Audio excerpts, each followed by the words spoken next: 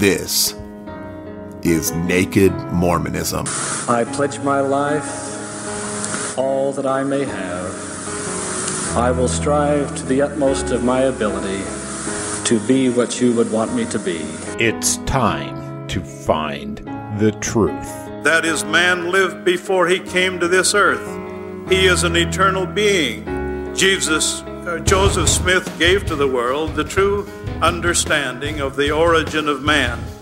That man comes to earth with a divine and eternal purpose. Let's examine church doctrine. And through it, all who believe and obey the glorious gospel of God, all who are true and faithful and overcome the world, all who suffer for Christ and his word, all of it, all shall become as their Maker and sit with him on his throne and reign with him forever in everlasting glory. And see what it has to offer. And having set our hand to the plow, we will never look back until this work is finished and love of God and neighbor rules the world. In the name of Jesus Christ. What can be gleaned from Mormon teachings? A corollary to the pernicious falsehood that God is dead is the equally pernicious doctrine that there is no devil. Satan himself is the father of both of these lies. To believe them is to surrender to him. Where is the church heading? I have faith that the Constitution will be saved as prophesied by Joseph Smith. But it will not be saved in Washington. It will be saved by enlightened members of this church. The explicit tag is there for a reason, so if you get offended at what's said, it's not for you.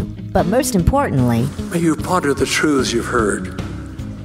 May they help you become even better than you were. Skepticize everything. Oh, yeah.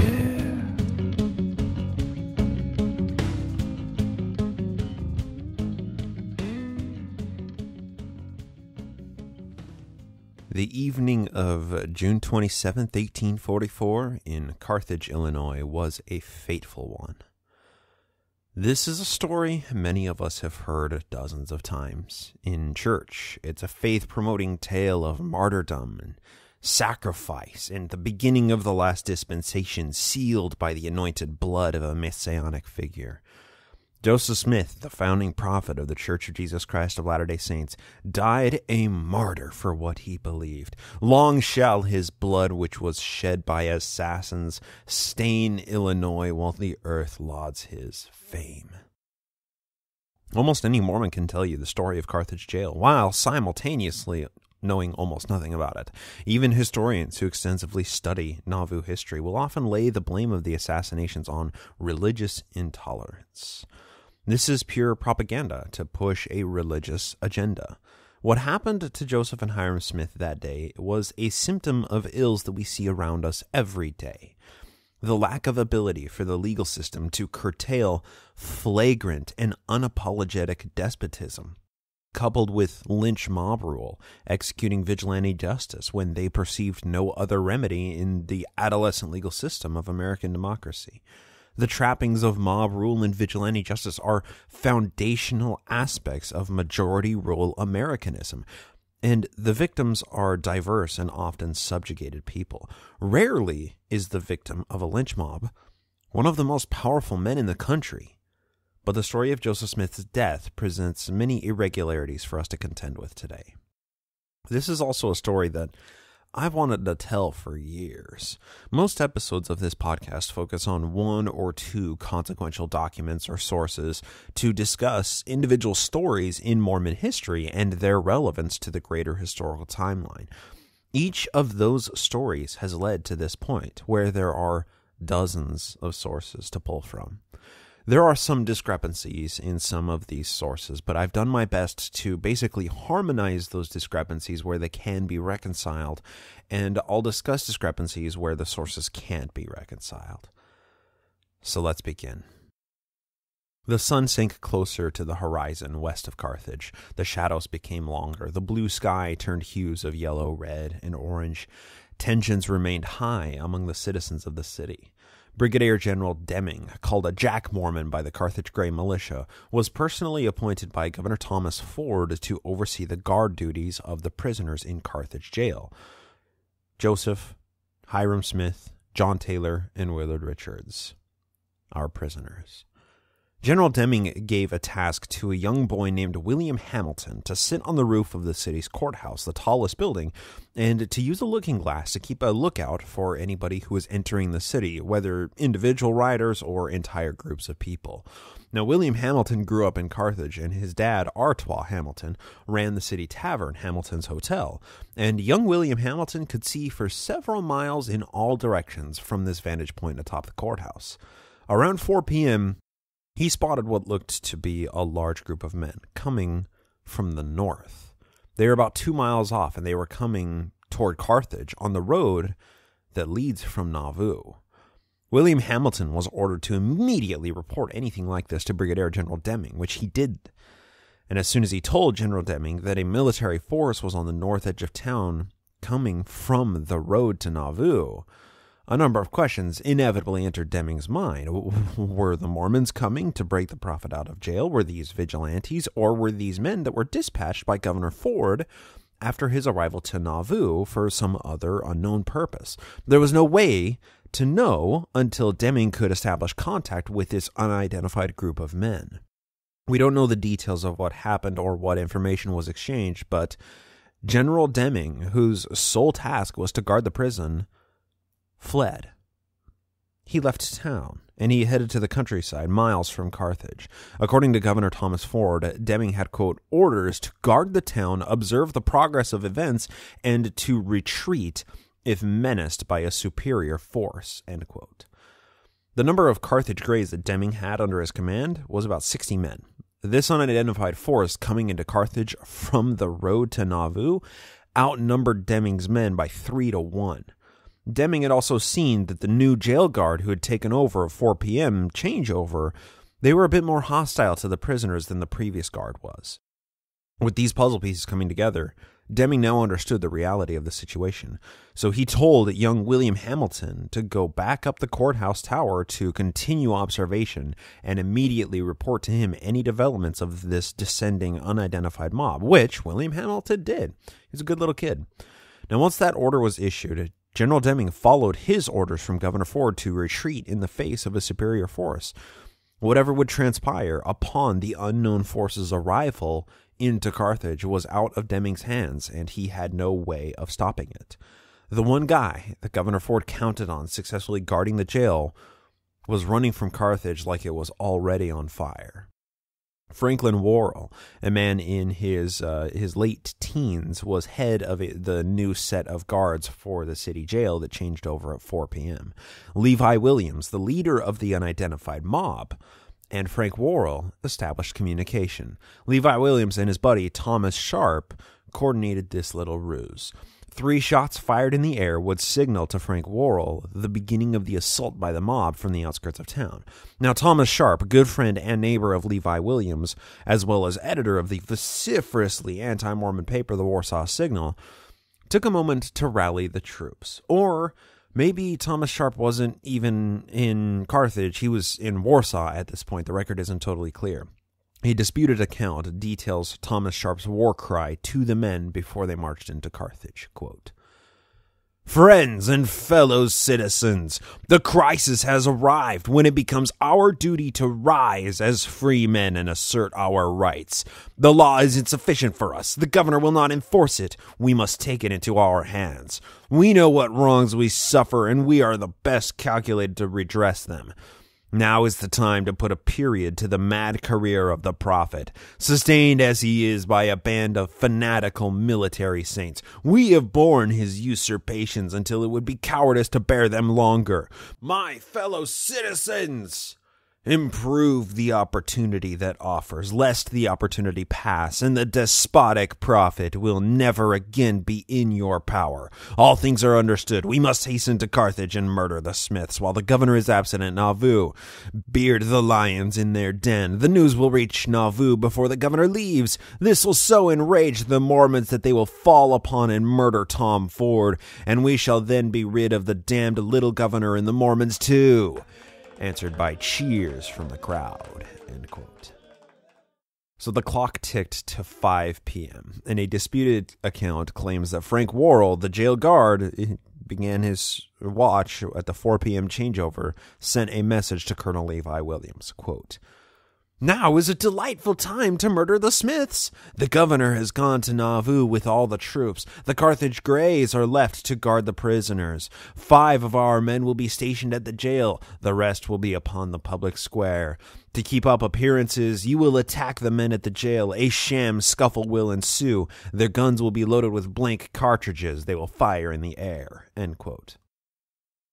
William Hamilton watched atop the city courthouse through his looking glass and saw, quote, "A body of armed men, about 125, came out of the woods on foot and started in a single file behind an old rail fence in the direction of the jail. They were then about 3/4 of a mile distant," end quote. Following orders, young William Hamilton tried to report this development to Brigadier General Deming, but Deming was nowhere to be found. And this young William Hamilton wouldn't make it back to the jailhouse until after the shooting had already started. As this still unidentified mob descended on the jail, the Carthage Greys were stationed about a 1/4 mile west of the jailhouse. This happened unbeknownst to them. Frank Worrell and his boys were the Greys that were guarding the jail, but they were only like 5 to 8 in number. The remainder of the Carthage Greys wouldn't join the fray until they saw Levi Williams's 125 men assaulting the jail. And almost everything that we're discussing today was already finished before any of the Carthage Greys even had time to get to the jail. These 125 men, under the command of Levi Williams, were mostly citizens of Warsaw, the twin anti-Mormon city to Carthage, which was 18 miles to its west. The men would be easily recognized in Carthage by any witnesses, and therefore took measures to conceal their identity before emerging from the woods north of town.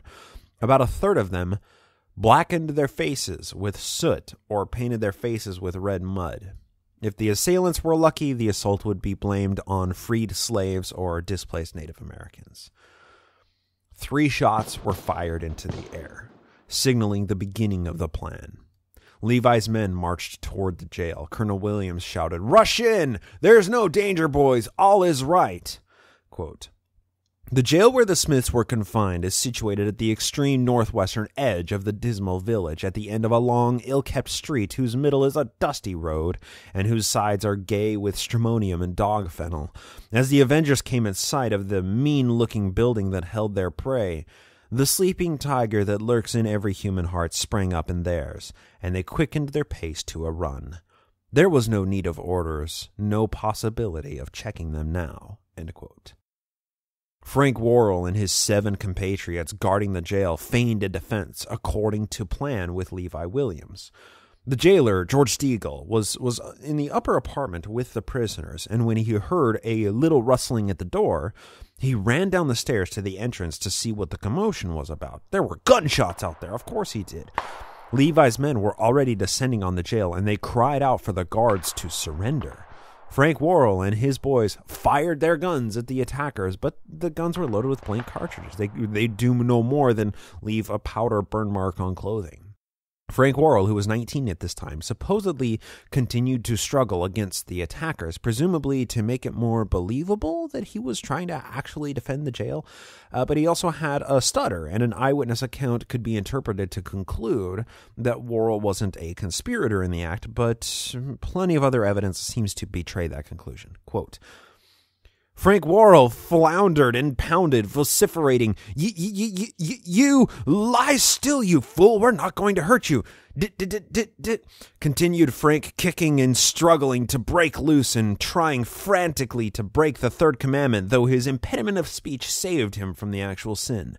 End quote.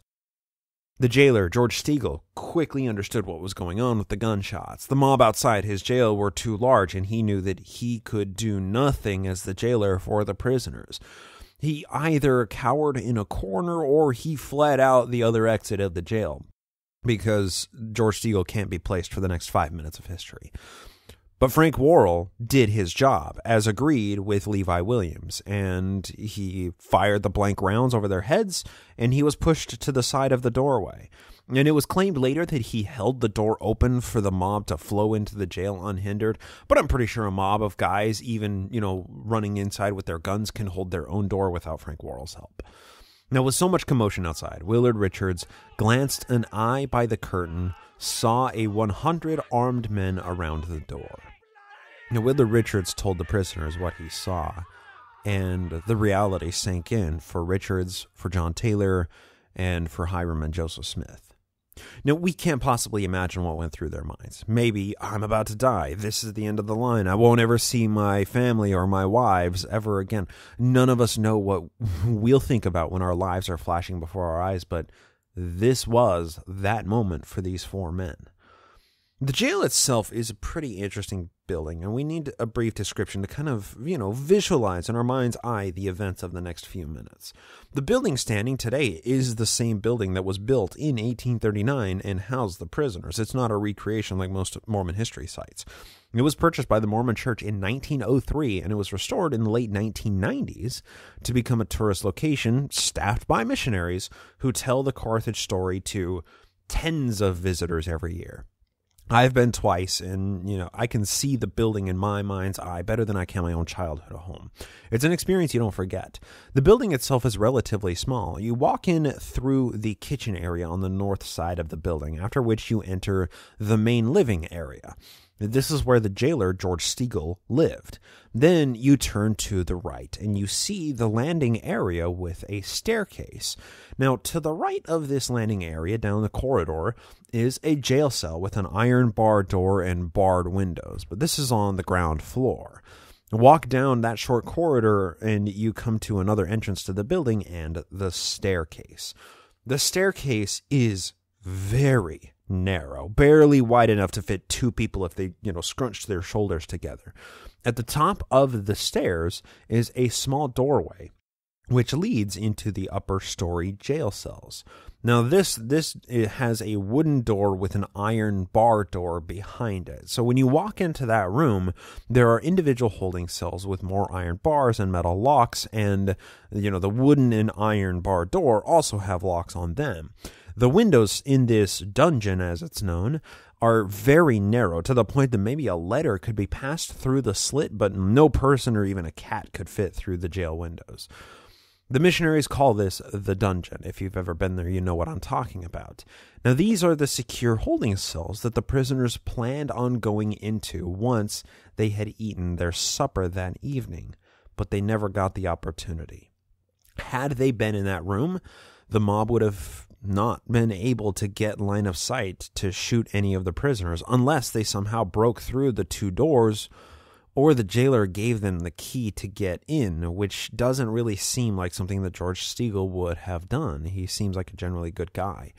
Now, once you're at the top of the stairs and, you're looking at this dungeon door right in front of you, you turn to your right around, and the hallway extends to a window on the other side of the stairway rail, but immediately in front of you is a wooden door with a broken latch, which opens into the room ahead. When you walk through that door, you enter a room that's about 15 feet by 15 feet with white plaster walls and a very small hearth and fireplace. A window, of course, sits on the far wall, and 2 windows sit on the south wall. There's also a bed against the southwest wall that was actually on the southeast wall at the time of the Carthage Jail assassinations. Now, today, there are benches in this room for people to sit during the missionary tour of the jail, but of course, back then, there was probably just, maybe a desk and a chair in an otherwise open space of the room.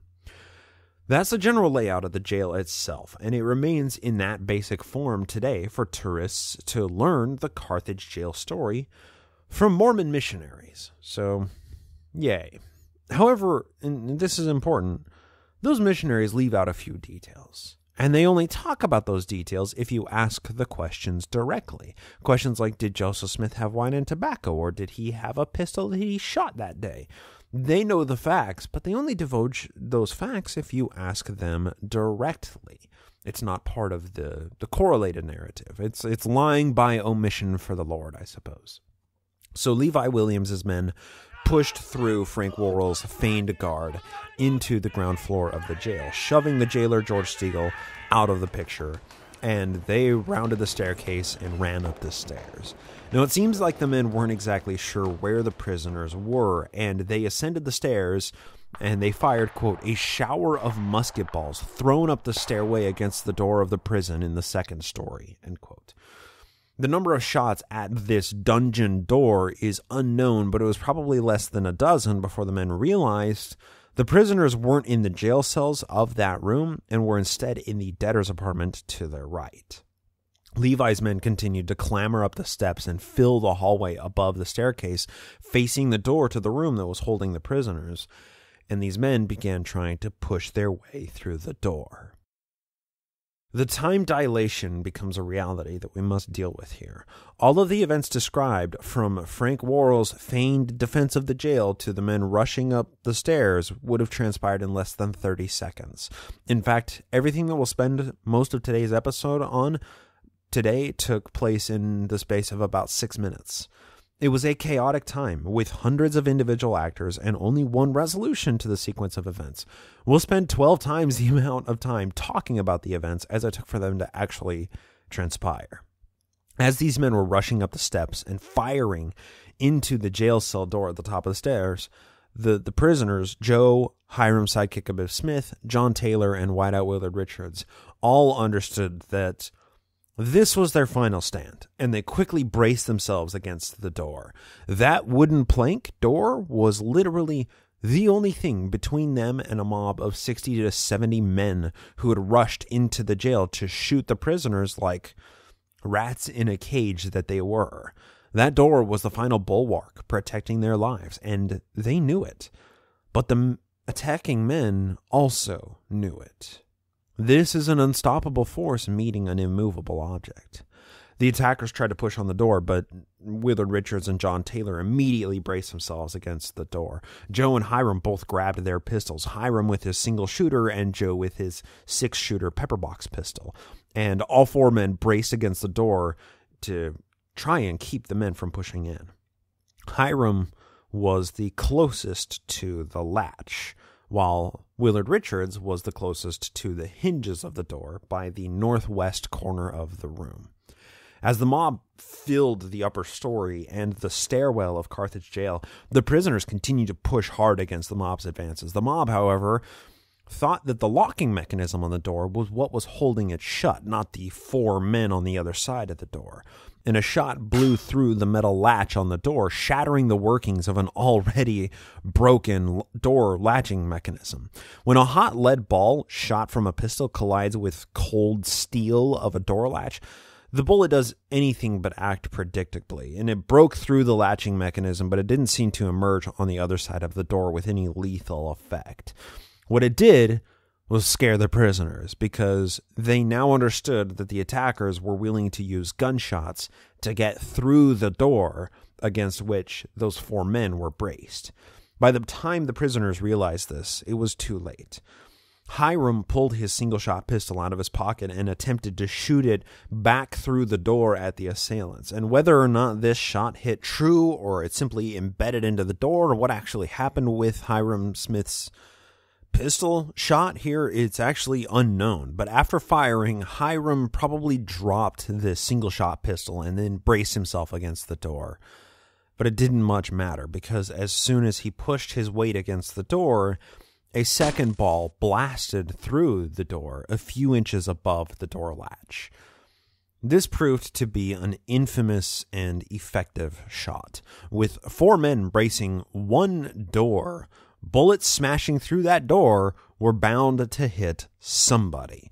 Now, when you picture somebody bracing themselves against a door to keep people out or in, you can see how they're postured against it, right? One shoulder is lower with, the full shoulder and arm contact on the door. One foot is hard against the floor in the door jamb. One leg is extended far behind them to provide, a triangle figure with the floor for the best structural support. And then the other hand is probably above their head, pushing against the door as well for added support. This is the posture that Hiram Smith was in while yelling to his younger brother to hold the door or shoot at the men through it or do something to help. This second shot that pierced through the door above the latch stuck true. Hiram's head was pressed against the door or was very, very close to it, looking downward slightly at the floor while he was using every bit of his strength, pushing against the wooden plank. This ball hit him in the face on the left of his nose, traveling through his skull and exiting below his jawbone, possibly entering his neck again before passing out the other side of it. Now, this bullet could have severed his brainstem, which would have caused him to go instantly limp. And I want to use this as a jump-off point to talk about this whole Carthage Jail incident in the abstract for a few minutes. This isn't to be overly morbid. This digression is merely to discuss the deep and sinister reality of what happened that fateful day. Besides, nothing that I'm about to describe is any more disturbing than what you see on primetime TV. Still, listeners, beware and abandon all hope, ye who enter here. As humans, we have a lot of traditions, rituals, holy days, languages, family dynamics, ways to look at the complexities of the world. All of these traditions evolve from older traditions, and sometimes we get better at them in some way as those practices evolve. However, one of the oldest human traditions, older than language, older than religion, older than using fire to cook our food, older than any system of thought, is killing one another. Us humans, we are spectacularly good at killing each other. We're so good at killing each other that we got bored with rocks and sticks, so we attached rocks to sticks and then broke the rocks to make them sharper and thereby more effective at the job of killing. When that wasn't enough, we put rocks on sticks and learned how to shoot them at each other from a distance. Then we found out that some rocks are better than other rocks. Then we wanted to make rocks shaped in certain ways so the entire stick can be a rock. So then we heated up the rocks and turned them into big metal sticks with sharp edges. During all of this, we also figured out that some plants can kill each other. We figured out we can burn each other, and we can pour burning oils on each other, and plenty of morbid and lethal ways to get rid of one another. Beyond that, however, we also figured out all sorts of unique and novel ways to hurt each other without actually killing each other, which is just a fascinating phenomenon in and of itself. I doubt any other species of animal engages in torture the way that us humans do to specifically cause harm without quite killing the victim. A remarkable practice, and that distinguishes us below any other animals in the animal kingdom. Now, millions of years have passed, and we've never stopped innovating on murdering each other. Now, in the last 1,000 years, the technology of death has seen a figurative and a literal explosion in the form of chemical reactions. Fire is super deadly, but what if we could throw that fire 100 meters through the air at our enemies? What if we put fire in a little metal ball that exploded and sent the metal and fire flying in all directions? Gunpowder alone has done more to advance the technology of murder than arguably any other human invention. A little bit of potassium nitrate, some charcoal and sulfur, and all sorts of fun inventions can center around this very simple chemical reaction, which is stable until heat is added. Over 1,000 years ago, a Chinese inventor used gunpowder to shoot spears from a bamboo tube. When bamboo became too fragile for larger explosions, metal tubes were forged, and the gun was invented a few hundred years later. It wasn't long before this incredible invention spread across the planet and became a mainstay of well-funded militias who could absolutely dominate other forces who didn't have the innovation known as the gun. The tactical advantage afforded by a gun is incredible. Why get up close and personal with swords or spears or something like that? That guy might kill me. Instead, I'll shoot him from a distance where he can't possibly kill me with his sword or spear. Then I'm going to reload and kill all of his friends while never in real danger myself. Like, if there are enough of these guys, you can take them all out with one big gun if it's big enough. A big enough explosion, and you can eventually turn entire civilizations into glass, surrounded by uninhabitable radioactive waste. Modern problems require modern solutions, and civilization, well, look how far we've come. As all of this murder innovation was rapidly expanding, technologies for exploring and colonizing unknown lands was also aggressively accelerating.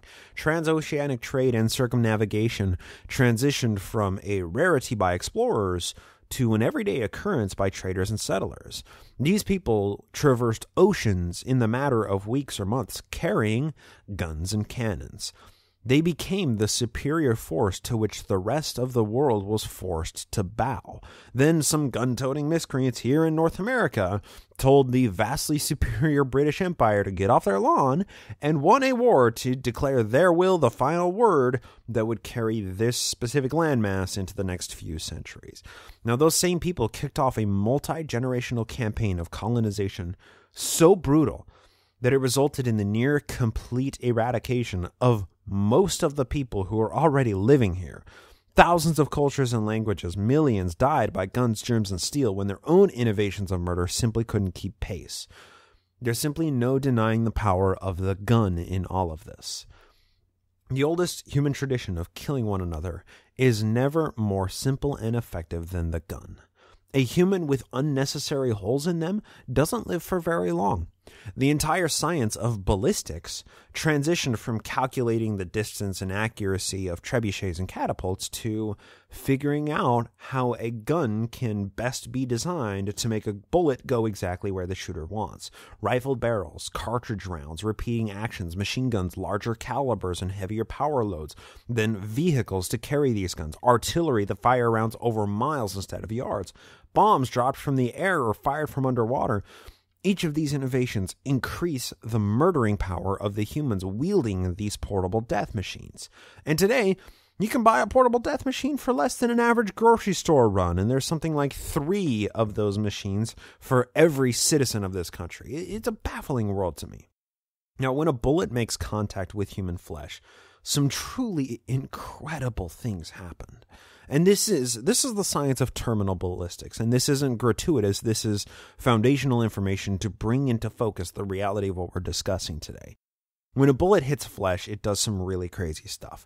The bullet is carrying a ton of kinetic energy. With relatively little mass accelerated with so much energy, these hot pieces of lead travel extremely quickly, with many modern bullets breaking the speed of sound, which is over 750 miles an hour or 343 meters per second. If designed correctly, all that kinetic energy transfers to human flesh upon impact. Now, the primary cavity is where the bullet enters the flesh, and it's usually the size of the bullet caliber. That's the bullet hole that you see on a person's skin, but that's only where the carnage begins. The majority of the bullet's energy is transferred as soon as it punctures through the flesh. The temporary cavity created immediately after entering the skin can expand the tissue up to 40 times the size of a bullet.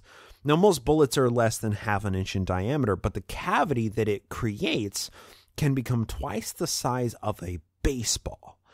Now, tissue is mostly liquid. It doesn't compress, meaning all of that tissue expands into the surrounding flesh. And it does that by compressing organs and ripping and tearing the tissue and causing incredible amounts of chaos and damage as that bullet transfers its energy by creating that temporary cavity that's massive. Now, as the flesh absorbs all that energy, it creates what's known as an impact crater, where the flesh is destroyed behind the initial impact cavity. Now, once that energy is absorbed, the flesh will attempt to return to its prior form prior to the bullet entering that flesh. And the rebounding of the flesh to try and seal up this temporary cavity can be nearly as destructive as the bullet itself creating the cavity. And of course, different bullets act different ways. And in the case of today's subject matter, they're all spherical lead balls that can do all sorts of crazy stuff. Full metal jacket bullets used by militaries across the globe, they're designed to pass straight through bodies and leave very little tissue damage, but to incapacitate the victim. Hollow points that, police officers use, they're designed to stop inside the victim. This is the stopping power of the bullet. When a hollow point hits the target, it immediately expands into a mushroom-like form, transferring all of its energy immediately and stopping somewhere inside the person's body, which adds to the stopping power and also ensures the safety of anybody who may be standing or sitting or whatever behind the victim. Now, if you're the victim of a gunshot, the best possible outcome is for the bullet to pass straight through because some of its energy isn't transferred to the flesh. Much worse scenarios, however, result when the bullet is able to transfer all of the energy, and it can do that in a few ways. If the chunk of flesh is thick enough, center mass of a target, a person's torso, the person's organs are going to absorb all of the energy and the bullet is going to remain inside their body. But much worse things can happen when bones get involved. Bones can handle a lot of stress and torque, but high velocity, low mass impact is not what bones evolved to withstand. When the bullet strikes a bone, the transfer of energy to the bone will often cause it to just disintegrate, shooting bone fragments into the surrounding tissue, causing even more damage. Basically, a bullet striking a bone can turn that bone into a grenade inside of the victim's body. This will also cause the bullets to ricochet to other parts of the body. It's chaos. And when a bullet is fired into a skull, that presents a whole new set of circumstances. A bullet can enter the brain and then pass out the back of the skull, or it can ricochet off of the back of the skull and travel the opposite direction back through the brain, causing even more damage as it continues to expend all of its energy and then lodge somewhere else in the person's head. And bullets can also tumble after entering a body, which causes irregular and multi-directional permanent cavities. And of course, the permanent cavity is what's left behind from the path of the bullet itself. Now, once that initial cavity is opened up and, immediately after the impact, and then the tissue closes around that huge temporary cavity that was expanded, there's still the path of the actual bullet, which forms a channel of ripped and destroyed tissue. Now, if you've ever seen videos of ballistics gel or some episodes of Mythbusters, you know how everything that I just described looks. It's some horrifying stuff to think about, and it's a pretty accurate representation of human flesh being shot. Now, this is all part of the terminal ballistics. That's the nitty-gritty of how bullets interact with flesh. But when a human is shot, there's a whole set of other factors to consider, because rarely is it immediately fatal. We've all seen action movies where the hero wastes entire armies of bad guys with a single bullet to each enemy as they blast through the baddie layer, and then they're captured by the ultimate baddie who gives a long, belabored speech before the hero is rescued by the sidekick. Hi-ya! Unexpected variable. That's fun, but it's not how humans actually act when they're shot. A bullet to the head or through the heart are about the only way to cause a person to go immediately limp or unconscious. Even then, they'll often survive for a few minutes, even if they're immobilized. For an absolutely instantaneous death, you have to sever the brainstem. Now, prisoners of death camps, political dissidents, and gulags, they'll often catch a bullet to the back of the head. And that's because when the bullet is fired, right at the base of the skull, the brainstem is destroyed, and there's basically no suffering, no noise, no protestation, nothing. Just lights out, that's the end of it. Anything other than the brainstem severance, the person's going to live for a certain amount of time before bleeding out or before organ failure. Center mass shots, hits to the torso, they're often going to leave a person alive for minutes or hours before death. Or if the bleeding is stopped, they can recover slowly, often dying to complications of the shot sometime later. Days, weeks, months, years.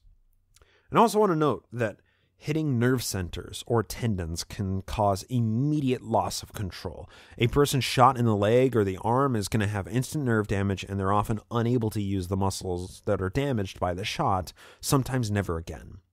A shot, or let's say 7 shots to the back, is exceptionally dangerous because the fragmentation of a bullet hitting bone, coupled with the nervous system running through the spine, it's inevitably going to cause loss of control, loss of feeling, and usually paralysis to some extent if the person survives.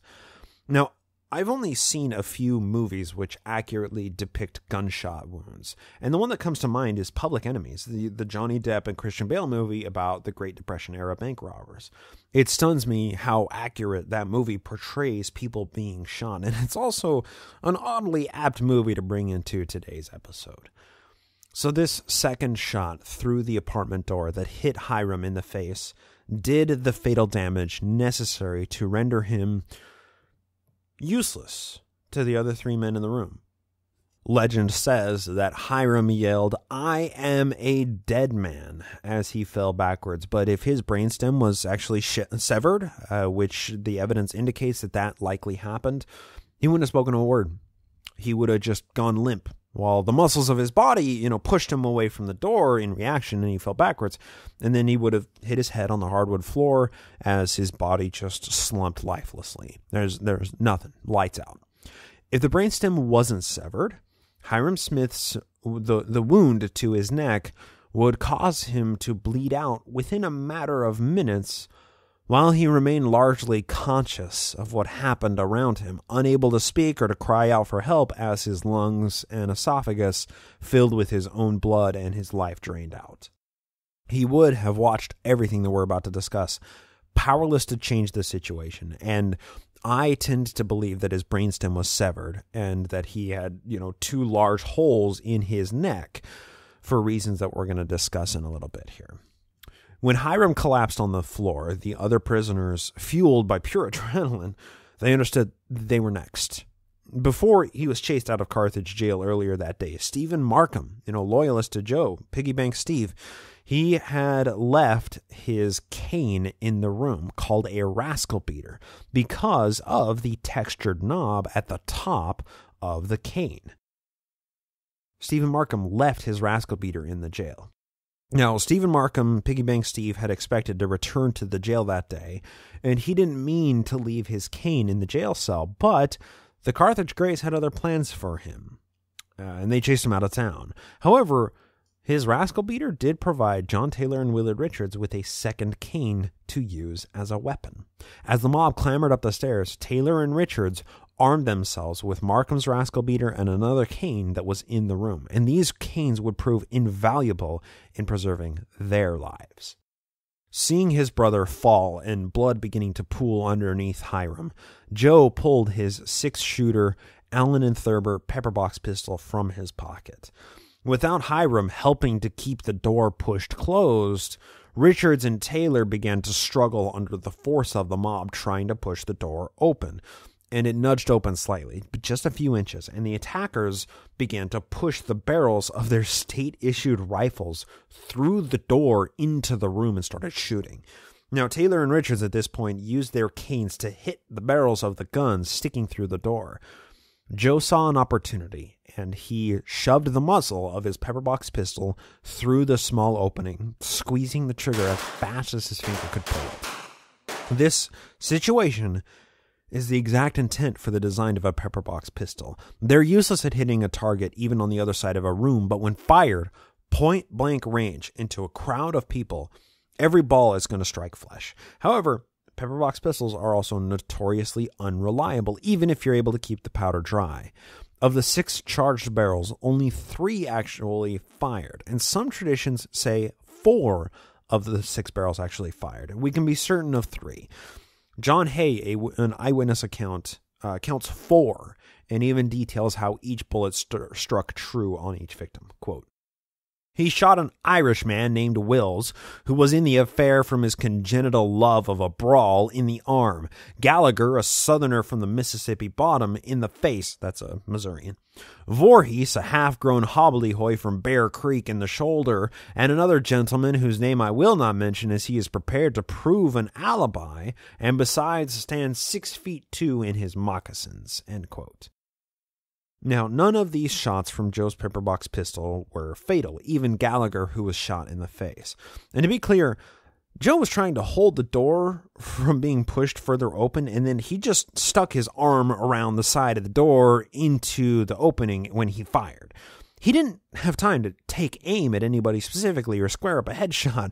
He was just shooting a smoothbore pepperbox pistol into a mass of dozens of men. He was bound to hit every shot because he's, not a stormtrooper.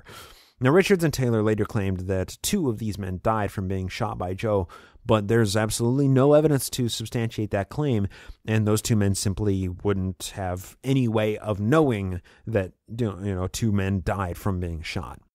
Once these 3 or 4 shots were fired from Joe's smuggled pistol by Cyrus Wheelock, the men at the door briefly recoiled. They would have been struck with just dumb, having second thoughts, because the prisoners weren't supposed to be armed. They were in jail. But they were just shot at by one of the prisoners. But what if all of them had pistols? They also wouldn't have known that the bullet that ripped through the door had just killed Hiram. So the mob on the other side of the door probably considered these shots from Joseph Smith to be aggression, not retaliation. What started as an attempt to assassinate 2 men now became a gunfight. And the attackers didn't know if another mistake might lead to more of them getting shot, so they needed to make quick work of this matter. Outside the jail, the Carthage Greys were responding to all of the commotion from their encampment about a quarter mile away from the jail. The report of gunfire coming from the jail could mean only a few things. Either the Mormons are trying to break the prophet out of jail, or another militia was there to kill the prophet. Either way, they were needed. And the roughly 60 Carthage Greys who remained by special appointment from Governor Ford under the command of Robert F. Smith, no relation to Joseph Smith, began to run with their rifles towards the jail. And it's possible that some of them were aware of this whole plan by Levi Williams and Frank Worrell to storm the jail and the feigned, blank shots and everything. But it's most likely that almost all of these men had no idea what kind of situation they would encounter once reaching the jail. Now, a quarter mile can be covered by an armed soldier in the space of about 2.5 to 3 minutes at full adrenaline-fueled sprint. Back at the jail, the attackers redoubled their onslaught after taking these shots from the prophet. They pushed even harder on the door, and when Hiram, dead, he was unable to help hold the door, John Taylor and Joseph Smith realized that they were outnumbered, they were outgunned, and they didn't have any way to prevent the continued attack. They tried as best they could to hold the door while Willard Richards and John Taylor continued to try and hold the door closed with one arm while hitting the gun barrels sticking through the door with their rascal beater canes, one of which was Stephen Markham's. But inevitably, the mob gained the upper hand and they pushed even harder on the door.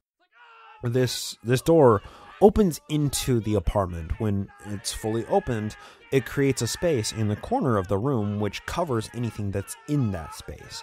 Now, another shot rang through the door, and it grazed Willard Richards on the ear. And as all of these gunshots were going off, and Levi's men were in the courtyard surrounding the jail, and they heard all the gunshots inside, the men from the courtyard began firing their rifles into the windows from outside. Now, none of these men in the courtyard could get a line of sight to fire on anybody in the room, so their bullets just smashed through the windows and then embedded in the ceiling above the windows.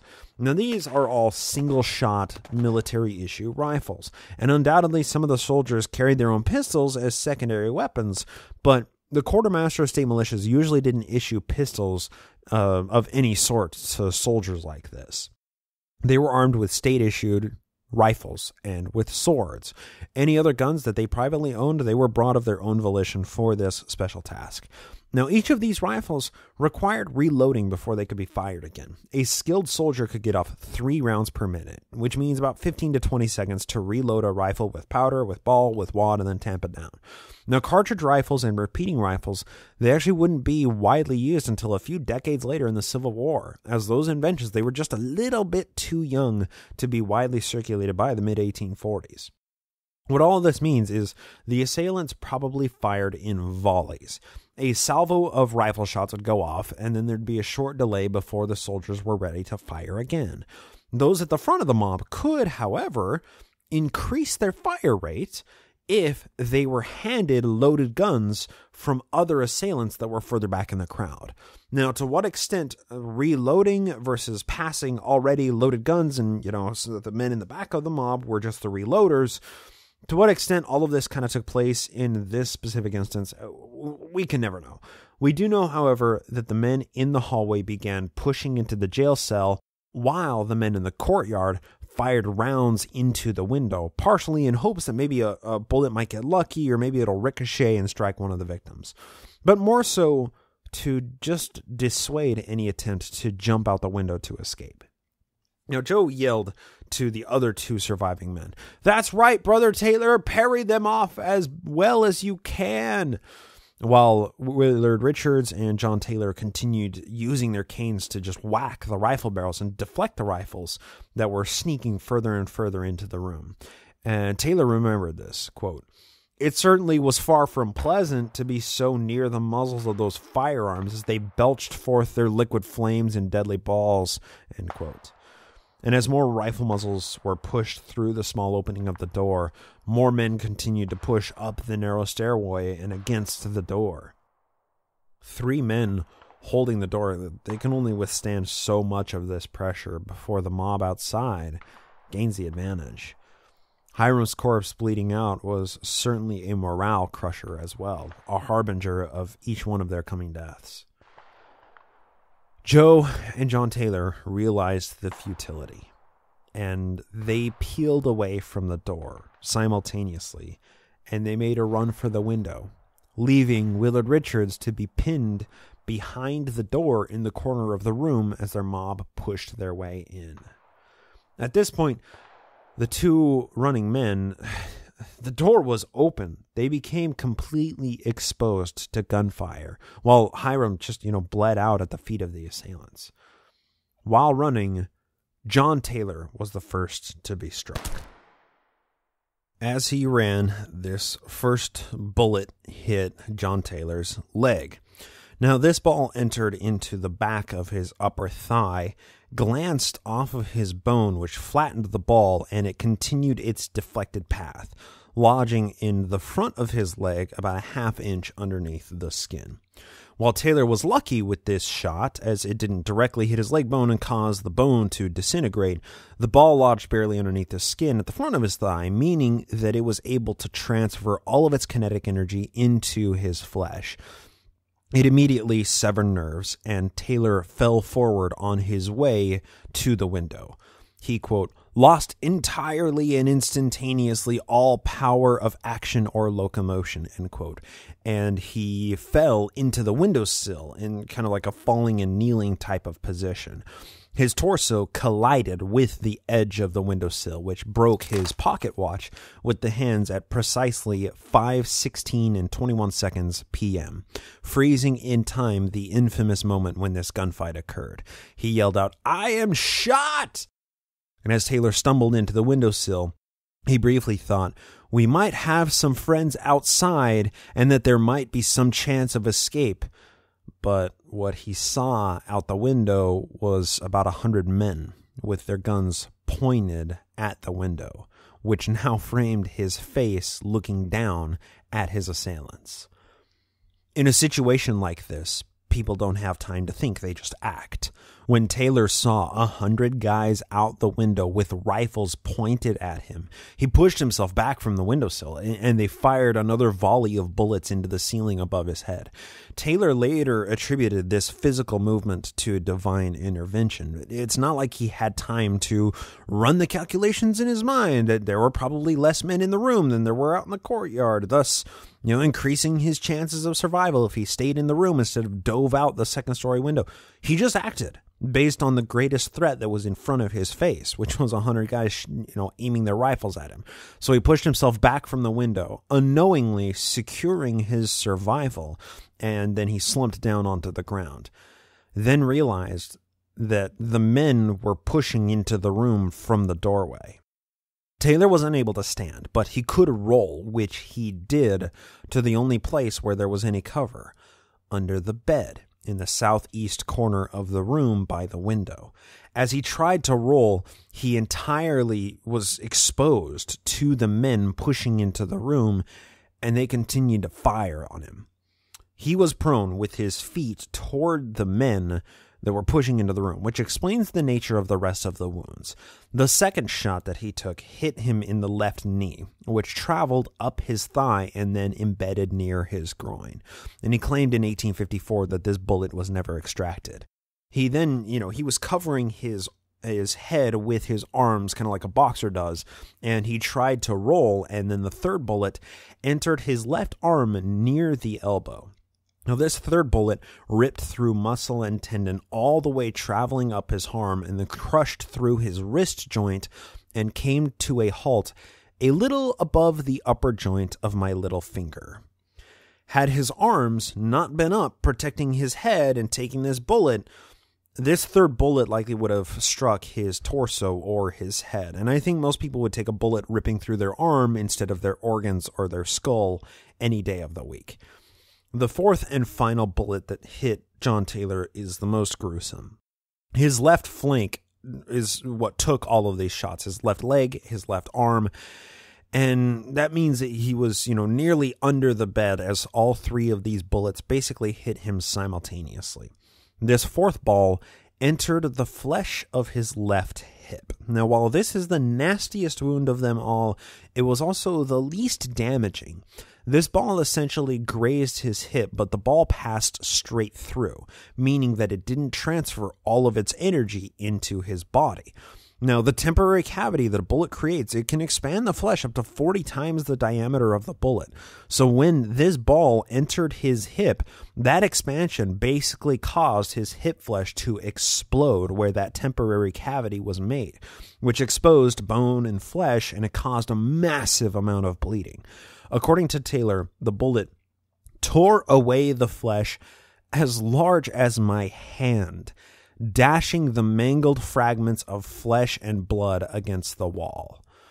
Now, this massive chunk of flesh missing meant that the ball, it didn't lodge in his body. It just carried the rest of its energy with the pieces of flesh and hip bone onto the wall above his head as he finished rolling under the bed. And this all happened in the space of 2 to 3 seconds. Now, as John Taylor absorbed these shots, the men pushing into the room probably thought, they killed Taylor. They saw the bone and blood splatter on the wall, but he wasn't their primary target. Their primary target was running to the same window that Taylor had fallen against before rolling under the bed. Joseph and Hiram Smith were the men that the militia were there to kill that day. Hiram was motionless on the floor, and Joe was dashing for the window. The mob took aim at the fleeing Joseph, and they fired. He immediately took one shot to center mass, and the bullet entered somewhere in his back above his right hip and lodged somewhere inside of his torso, which buckled him over, and it hampered his ability to keep running. And he got to the window, and he did the only thing that he could think of. He lifted both arms to the square at either side of his head and shouted, "O Lord, my God, is there no help for the widow's son?" The Masonic distress call. Many of the men that were in this mob were Freemasons, as were most of the leading politicians like Governor Ford. Back earlier this morning, in the morning of June 27th, Mormon loyalist Dan Jones told Governor Ford that Joe and Hiram were Master Masons, and they required his protection before Jones himself was chased out of Carthage that morning. Jones was invoking the distress of the Brotherhood in hopes that Governor Ford would take more seriously the threats to the lives of his fellow Master Masons. That was a Masonic threat. Joe did the same thing while he was dangling out of the window, and accounts differ as to what happened immediately after. Most accounts say that he was fatally shot and he fell lifeless out the window. Others say that he jumped from the window and then was executed. Yet another account that's disputed claims that he was in the window for 3 to 4 minutes, essentially bargaining with the men in the courtyard while the men in the room continued to keep their guns aimed at him. They probably stopped because he made the Masonic cry for help. Now, here's the sequence of events that I can best piece together. After taking that first bullet, Joe went to the window and he made that Masonic distress call. And there was a momentary pause in the shooting, as this is a powerful invocation. The Masons in the mob knew that they were about to assassinate a fellow Master Mason, and the non-Masons in the crowd knew they were about to take the life of a Master Mason, which carried deadly consequences for them if they went through with this murder. The oaths of fealty sworn to by Masons, they're taken very seriously with throat slitting and everything, especially at this time in frontier America. This brief pause forced everybody to think for a minute, all while Joe was bleeding from this one gunshot wound to his back, possibly having some organ failure and, beginning to see tunnel vision. Now, Levi Williams was in the crowd, surrounded by his men in the courtyard while they were looking up at the prophet sitting in the windowsill and, probably crying out for mercy. Levi Williams yelled, "Shoot him! God damn him! Shoot the damn rascal!" And the men inside the room responded appropriately. They fired again, and another bullet struck true in Joe's right side, causing him to recoil and then fall out of the window. This is a fall of 2 stories onto hard dirt. Joseph Smith fell head first, and he hit the ground with his left shoulder and his head making contact first, and then his feet slumping soon after behind him. This fall probably broke his neck and caused brain damage, but it wasn't actually fatal. The prophet lay face down in the dirt of the Carthage Jail courtyard, struggling for consciousness, 1 or 2 bullets lodged in his body. And he tried to push himself up, but he was too crippled from the gunshots and the fall to be able to move himself. He was maybe even paralyzed from a broken neck. Now, Levi Williams, or some unidentified kid, dragged Joseph Smith, bleeding, dying in excruciating pain, a few feet across the dirt to the center of the courtyard, where they propped him up, leaning against the bricks of a well. As he was being dragged through the dust, the men who chased him out of the window, to begin with, they quickly evacuated the jail in order to go down to the courtyard and witness and participate in the lynching that they were all taking part in. The jail emptied of the men who had pushed through the door, and as they ran down the stairs into the courtyard, the 50 to 60 men of the Carthage Greys finally arrived after their quarter-mile sprint at the jail. And they were there to find out what the commotion was. Now, Levi Williams and some men, including Jacob Davis and William Grover, they gathered around the broken and dying Joseph Smith.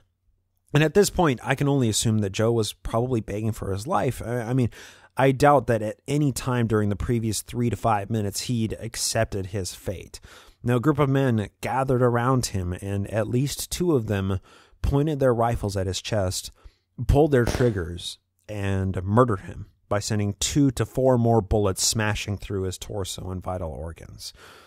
Quote, "The fire was simultaneous. A slight cringe of the body was all the indication of pain that he betrayed when the balls struck him. He fell upon his face." End quote. And given all of his injuries from the past few minutes, this was an act of mercy. It's kind of poetic, isn't it? Joseph Smith started his magical journey by finding his famed brown seer stone while digging a well. He gave his most impactful and famed speech at the funeral of a man who died digging a well, and a well was the last conscious sensation he felt pressing against his back as he was gunned down by these men. The upper apartment had been abandoned by the assailants, who immediately clambered down the stairs to witness this lynching firsthand. And as they emptied the room, Willard Richards pulled himself from the southwest corner, pushed the door back open that had concealed him, and he ran to the window that Joe fell out of and looked at the scene below long enough to witness the men dragging Joe to the well for his execution. Richards assessed the situation, and he tried to find an escape, but no exit of the jail was unobserved by the enemies surrounding it. Richards would be unable to escape, even though he was unharmed except for a little scratch on the ear. He saw the motionless body of Hiram with a puddle of blood underneath his head and his neck seeping through the floorboards to the kitchen below. He saw the splattered blood and bone fragments on the wall from John Taylor and probably assumed that he was dead as well. So Richards turned to leave the room in an attempt to find a hiding place somewhere, anywhere. But as he was about to step out of the door, he heard a weak cry from under the bed. "Stop, doctor, and take me along." Whether this voice was reassuring to hear or distressing, we can't imagine what was going through the mind of Willard Richards, or the mind of the man who said the words, for that matter. So Richards turned around and looked under the bed, and John Taylor was a mess. He was absolutely covered in blood. His left leg was bleeding profusely. His arm was unusable. The shattered bones of his left hip joint were completely exposed to open air. Taylor didn't see out the window what Richards had just witnessed, the execution of their supreme leader. Richards exclaimed to John Taylor, "Oh, Brother Taylor, is it possible that they've killed both Brother Hiram and Joseph? It cannot surely be, and yet I saw them shoot them." Richards, he was an absolute wreck, and he apparently said a little prayer, quote, elevating his hands 2 or 3 times, saying, "O Lord my God, spare thy servants," end quote. Willard Richards was a Thomsonian herbal physician, not a surgeon. He had never seen this level of carnage and pain his entire life, but he did what he could with what he had. John Taylor wasn't in control of himself. He was probably in shock at this time with that characteristic 1,000-yard stare, so it was all on Willard Richards to get both men to safety. Now, Richards took an extreme risk in helping John Taylor. He said, "Brother Taylor, this is a terrible event," while he was pulling Taylor from underneath the bed. And Willard Richards, he was a big guy, over 300 pounds, while Taylor was a pretty small and slender guy. Richards picked up John Taylor and brought him into the adjacent room with the jail cells, the dungeon. And Richards put Taylor in one of the cells and then filled the wound on his hip with straw while saying, "I'm sorry, I cannot do better for you." After which, Willard Richards grabbed a dirty old straw mattress and put it on top of John Taylor to hopefully conceal him from anybody entering the jail cells looking for the rest of the Mormons. Richards, at this time, as he was covering him with this old straw mattress, told John Taylor, "That may hide you and you may yet live to tell the tale, but I expect they'll kill me in a few moments." And Taylor recounts, "While laying in this position, I suffered the most excruciating pain." After concealing John Taylor, Willard Richards ran back into the apartment and looked out the window again to see if there were any signs of life, regardless of my own, determined to see the end of him that I loved. There was no sign of life. Joseph Smith was a corpse. Richards understood the reality of the situation, and he resigned himself to his likely fate of a similar execution in an unknown amount of time in the future. Minutes, seconds, he didn't know. So he returned to the jail cell where he had concealed John Taylor and awaited the arrival of the mob back up the stairs. Joe was dead, and the mob knew that Hiram had been hit, but they weren't sure that he was dead as well. So they all ran back up the stairs, surely causing Willard Richards to go into a panic, and they found Hiram lying motionless on the floor with a bullet in his face and an exit wound on the back of his neck. Now, there was a pool of blood under his head, and his right shoulder also had a considerable amount of blood. The men ran into the room, and they shot him 3 more times to ensure that he was actually dead. These bullets entered his back, entered an arm, and they entered a leg and his torso to the left of his navel. The shot which entered his back passed completely through his body, and it smashed his pocket watch, completely destroying it. Now, what is curious about these shots is Hiram didn't seem to bleed out of them at all. The shot which passed through his skull, out his jaw, and into and out of his neck, it left a massive bloodstain on his shirt that day and on the floor, so much so that somebody actually cut a large chunk of the fabric out of his shirt, possibly because it was just so gruesome, or possibly out of a sense of, preserving the material which had the most amount of blood and flesh material on it. I don't know. They cut a triangle out of his shirt. However, all these other holes in his clothes, they don't contain any bloodstains, nor any evidence that blood was ever washed from those areas. This can really only mean that Hiram had completely bled out from his head and neck wound before these extra shots, which would mean that Hiram was dead for a few minutes before the men returned to the upper room and put these other bullets in him. This means that Joe was in the windowsill in the courtyard for as long as 5 to 7 minutes before he was executed. and the mob returned to Hiram to make sure that he was dead. After these gratuitous bullets ripped through Hiram's corpse, a cry was heard from outside from an unknown person. "The Mormons are coming!" And the men immediately flew down the stairs, and then they scattered in all directions from Carthage Jail. Maybe it was Willard Richards who yelled it from the other room. In the space of about 5 to 7 minutes, from Frank Worrell shooting his blank rounds at Levi's men to all of those men fleeing in all directions from the jail out of fear of the Nauvoo Legion, the deed was done. Now, a disputed account claims that a young man who was supposedly the son of Lilburn Boggs or something attempted to decapitate Joseph Smith, but a pillar of light scared him and everybody else off. But the account is full of plenty of other details, way too ridiculous to believe. And those details, that account actually served to hinder the prosecution against the assailants the following year. That same account claims that Willard Richards stood in the middle of the room and blocked the bullets with a magic wand like a Jedi. It's a pretty humorous version of events. Now, Joe's body lay a broken shell with multiple bullet holes, possibly broken bones including his neck, and he was slumped against the well in the courtyard of the jail. John Taylor's wounds were beginning to coagulate as he lay in excruciating pain in and out of consciousness under this dirty old straw mattress. Willard Richards waited in the jail near the dying John Taylor. I expected to be shot the next moment and stood before the door awaiting the onset. But the men never came. The Nauvoo Legion never came. Brigadier General, who was personally appointed by Governor Ford to guard the jail, never came. Levi Williams, who put this bloodbath into motion, never came. Dan Jones, Stephen Markin, John Fulmer, Cyrus Wheelock, any Mormon loyalists, they never came.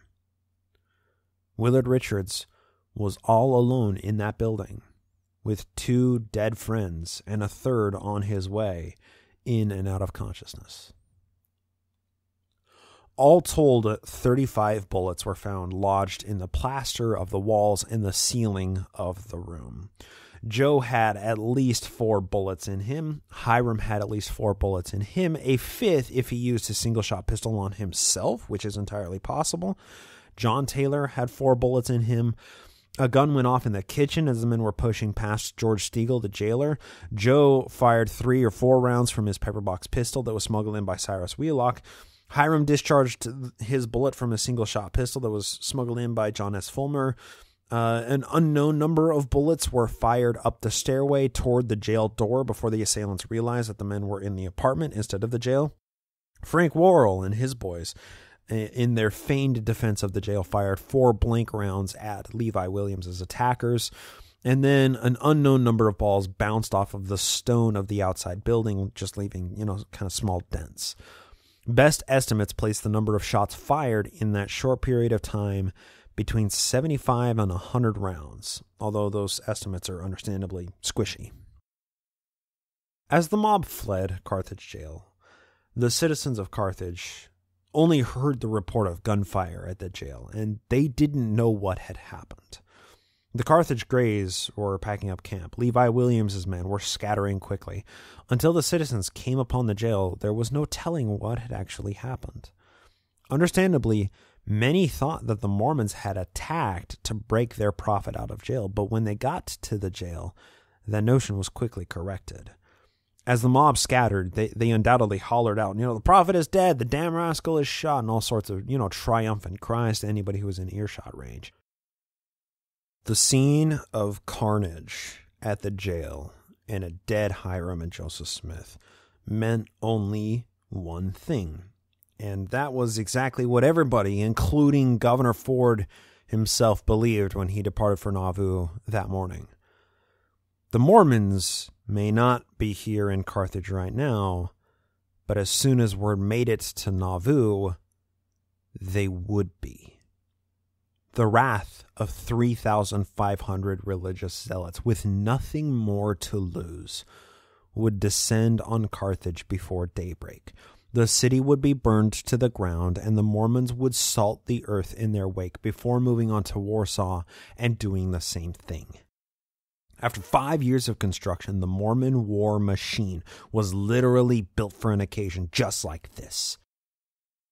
But could it run without a pilot, fueled only by the pure rage of vengeance and retribution? Quote, "The moment the work was done, the calmness of horror succeeded the fever of fanatical rage. The assassins hurried away from the jail and took the road to Warsaw in silence and haste. They went home at a killing pace over the wide, dusty prairie. Warsaw is 18 miles from Carthage. The Smiths were killed at 5:30. At 8:15, the returning crowd began to drag their weary limbs through the main street of Warsaw. At such an astounding rate of speed had the lash of their own thoughts driven them. The town was instantly put in such attitude of defense as its limited means permitted. The women and children were ferried across the river to a village on the Missouri shore. The men kept guard night and day in the hazel thickets around the town. Everybody expected sudden and exemplary vengeance from the Mormons." End quote. The wife of the captain of the Carthage Grays remembers the weeks leading up to and the instant terror after gunfire was heard throughout her town. Her husband, Robert F. Smith, was captain of the Grays who were tasked with guarding the city by Governor Ford. Now, General Deming oversaw the jail guard specifically. Robert F. Smith, no relation to Joseph Smith, Robert F. Smith was captain of the Carthage Grays that were guarding the rest of the entire city. He was also the justice of the peace who was overseeing the legal hearings during this whole affair, so he was understandably busy and possibly not the best guy to be captain over the Grays. A little conflict of interest there. Mrs. Robert F. Smith, and I wish I knew her actual name, but this is what she said, quote, "That day, June 27th, 1844, I was unusually depressed and out of sorts. I had been living in almost constant dread terror of the Mormons for years, and never knew from day to day and hardly from 1 hour to another what dreadful catastrophe would happen. And when the rumor reached me about 2:30 p.m. that a mob had collected on the prairie some few miles out and were on the road to Carthage, some thought they were Mormons coming to liberate the Smiths from jail and would destroy the town and everything in it. My neighbors began to make preparations to leave their homes and their families, and the part of the town where I lived was soon entirely deserted but myself. My husband had not been home a single night for 2 weeks. He with his men had been keeping guard of the town day and night all that time." Now there's some editorializing here, and I'm not sure where the editorializing comes from. It says, "She dressed and sent her 6 children to friends' houses 1 block away, and about an hour later she heard gunfire." And this is where she continues. "I was powerless to move for a minute or two. When I became conscious, there was a Mormon girl who lived in the neighborhood standing in the door. I was holding on to the bench of my chair, and she was wringing her hands and saying, 'Oh my God, Mrs. Smith, they are shooting the men down at the jail and throwing them out of the window.' All brought word of what terrible revenge the Mormons were going to take on the Carthage people for killing the Smiths. They were frightened and believed all the stories they heard." End quote. A word of what happened immediately hit every ear in Carthage if they didn't know from the gunfire, and every citizen began packing up and heading to Warsaw within the hour. Thomas L. Barnes was coroner of Carthage, and he immediately went to the jail to make his examination of the crime scene. He sent 2 letters to his daughter remembering the scene 50 years from when it happened, and he describes the shootout and the situation in which he found the victims. And this is a bit of a long read, but this is the coroner himself. Quote, "The attacking party forced the door open and commenced firing at Smith. It is said they must have hit him and probably disabled him as he staggered across the floor the opposite side of the room where there was a window. It is said that there he gave the hailing sign of the distress of a mason, but that did him no good. In the room behind him was armed men, furious men with murder in their hearts. Before him, around the well under the window, there was a crowd of desperate men, and he was receiving shots from behind which he could not stand. In desperation, he leaped, or rather fell, out of the window near the well where he breathed his last. When I found him soon afterwards, he was lying in the hall at the front of the stairs, where his blood has, as I believe, left indelible stain on the floor. Taylor was severely wounded. Richards was not hurt. Shall I try to describe the wounds that Taylor received and got over them? Well, let me tell you where we found him. I cannot impress your mind of his appearance as he appeared to us when we were called to him by the jailer.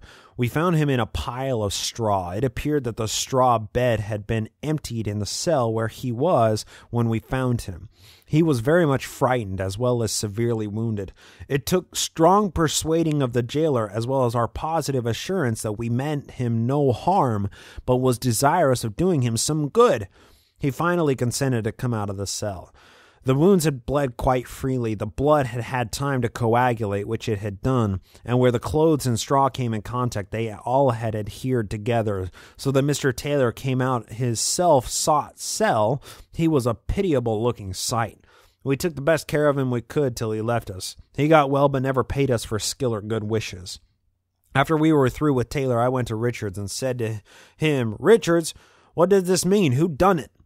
Said he, "Doctor, I don't know, but I believe it was some Missourians that came over and have killed brothers Joseph and Hiram and wounded brother Taylor." Said I to him, "Do you believe that?" He said, "I do." Says I, "Will you write that down and send it to Nauvoo?" He said he would if he could get any person to take it. I told him if he would write it, I would send it. He wrote the note. I found the man that took it to Nauvoo. End quote. So with the help of Coroner Thomas Barnes, the jailer George Stegall, and the town's hotel manager, owner Artois Hamilton, Willard Richards conveyed the Smith bodies and the bleeding and nearly dying John Taylor to Hamilton Hotel just a few blocks away from the jail. And here they provided their examination and they stopped John Taylor's bleeding. It was important to get a message to Nauvoo. It was only a matter of time before word reached Nauvoo that Joe and Hiram were dead, that John Taylor was probably dead as well, and the whereabouts of Willard Richards were unknown. How the Mormons would respond was a question mark for everybody, even the Mormons themselves. If Willard Richards could get word to the Mormon leadership before any other messenger, he may be able to prevent the counties from devolving into immediate civil war, which many dreamed about, but nobody actually wanted to happen. Complicating matters further, the leadership of the church was scattered all over the nation at this time, electioneering for Joe's presidential campaign. The centralized hierarchy of Mormonism was separated by hundreds or thousands of miles, and they could do nothing to coordinate and to handle and respond to the situation with any sense of deliberation or restraint. The people in Nauvoo who were high-ranking Mormon leaders, the men the Mormons would listen to, there was a scarce number of guys, and the men of the Nauvoo Legion would be thirsty for blood of the men who killed their prophet and patriarch. For all of these reasons and so many terrifying unknowns, Carthage became a ghost town. All of the citizens fled to Warsaw, and then from Warsaw across the Mississippi to a small town in Missouri. Beyond that, Governor Ford was just wrapping up his public speech in Nauvoo at this same time, telling the Mormons that if anything happens that would interfere with the prosecution of their leaders, the blame would be on the Mormons' head. A little more misbehavior and the whole state would burn Nauvoo to ash. For unknown reasons, while Governor Ford was giving his speech, a tension, a feeling of unease plagued the Mormon community. Samuel Smith, Joe's youngest surviving brother, rode out from Nauvoo, headed for Carthage, just a little bit ahead of Governor Ford and Governor Ford's detail. After nearly 3 hours of moving the bodies and examining them and stabilizing John Taylor, Willard Richards sat down to pen this note addressed to Governor Ford, General Jonathan Dunham, head of the Nauvoo Legion, Colonel Stephen Markham, who had been chased out of Carthage that morning, and Emma Smith, Joe's first wife. Quote, "Joseph and Hiram are dead, Taylor wounded, not very badly. I am well. Our guard was forced, as we believe, by a band of Missourians from 1 to 200. The job was done in an instant, and the party fled towards Nauvoo instantly. This is as I believe it. The citizens here are afraid of the Mormons attacking them. I promise them no." Signed, Willard Richards. N.B. The citizens promise us protection. Alarm guns have been fired. Signed, John Taylor.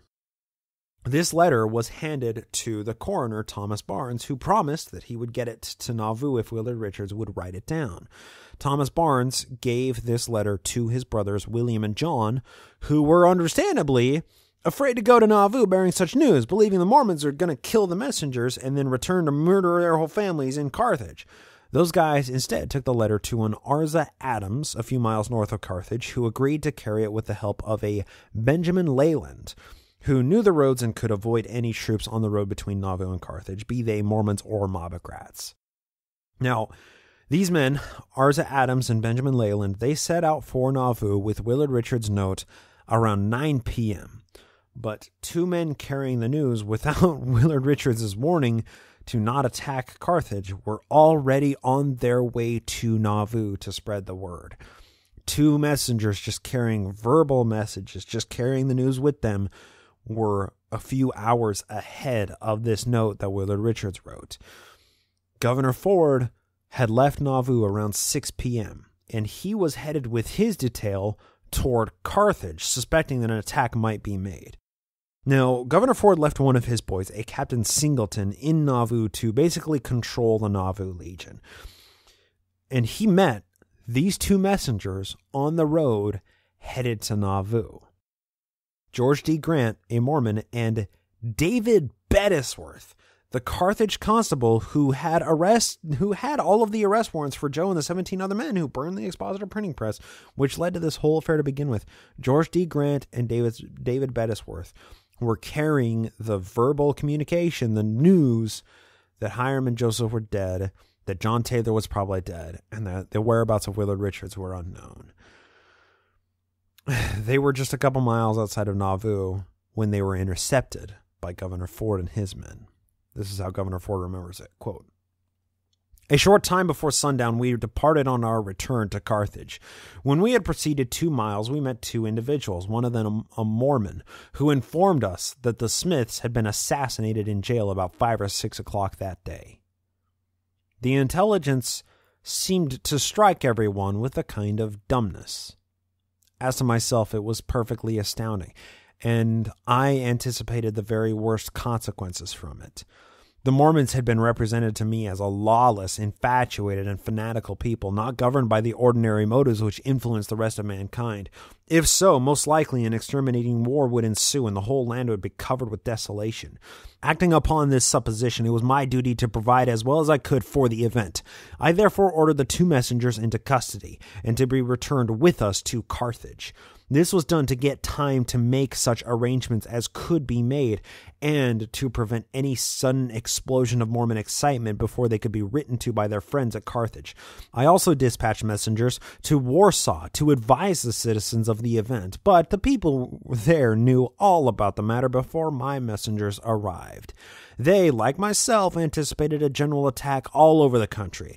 The women and children were removed across the Mississippi River, and a committee was dispatched that night to Quincy for assistance." End quote.